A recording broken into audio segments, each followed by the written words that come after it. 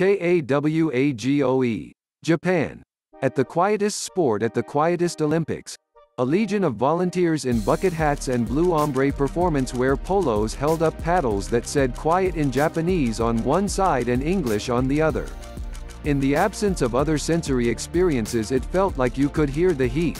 It sounded like the low drone of cicadas unless pierced by a crow, and taste the humidity. Although maybe that was just the perspiration accumulating on the inside of my mask. The smell, of course, was of grass. Grass and sweat.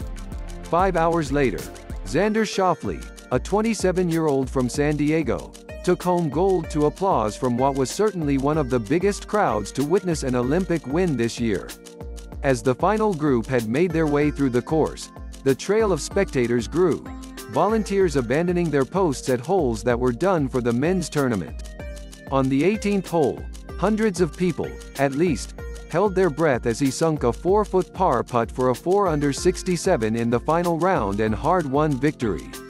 The throngs lined up along the rope, including dozens of volunteers holding signs advising social distancing, cheered, and someone yelled, USA. It was his first tournament victory in 2.5 years and comes after several close calls, but no wins, in major championships. Afterwards, his father and coach, Stefan Schauffele, said that he had felt nothing the whole day, until it was over. But now, just thinking about those moments, you know the podium. I'm choking up, he said. The entire experience was particularly resonant for the elder Schauffele, who was an Olympic decathlon hopeful growing up until a drunk driver hit his car, leaving the then 20-year-old blind in one eye.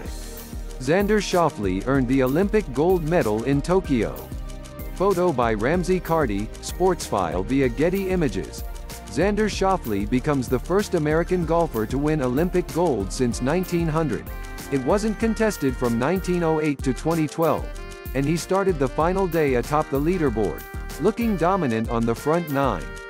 And then, on the 14th hole with a 2-shot lead, he drove the ball into a thicket of trees. He took an unplayable lie, thinned his third shot when he clipped a tree branch on his backswing, but escaped with a bogey after a clutch putt. That left him tied for Rory Sabbatini, whose Olympic record round of 61 moved him from 7 shots back to gold medal contention on the final day.